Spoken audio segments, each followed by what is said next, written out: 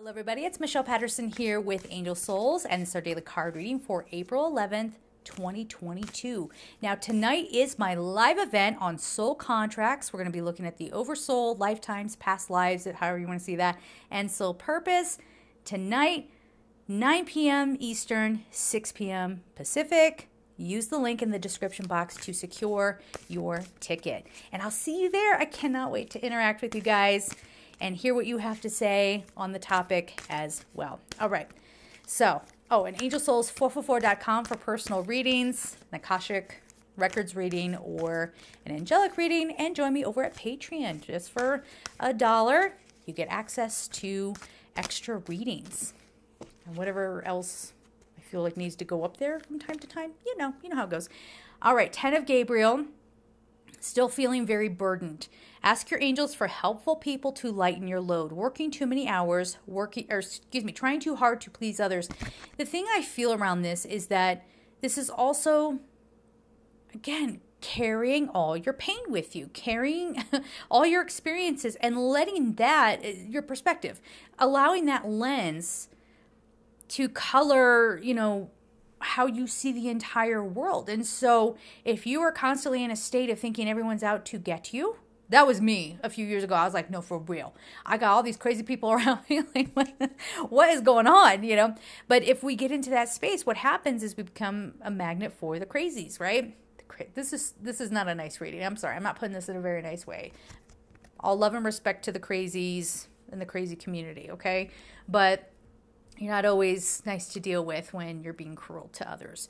So the burden here is carrying, like I said, how we see things with us. And this is holding us up. It's holding us back. And this also has to do with when people are watching us trying to put on, or at least say the right thing so that we fit in with the people we want to fit in with. Okay.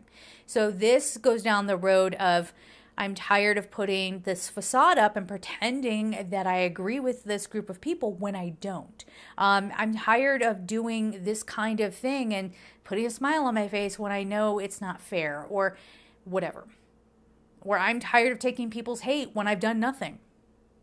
Right? I'm tired of people judging me before they even know me. Whatever it is, carrying that with you, allow yourself to break that open a little bit and let that flow away. That way you can free up your energy. Right? Because that's exactly what it does. That's where people start talking about the blocks that they have in their energy field. It comes from having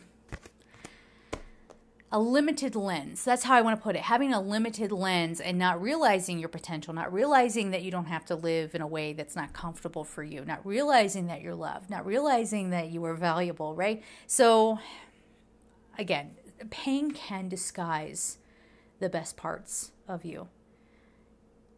And it can leave a little space open for someone else who is in pain to try to invade your space.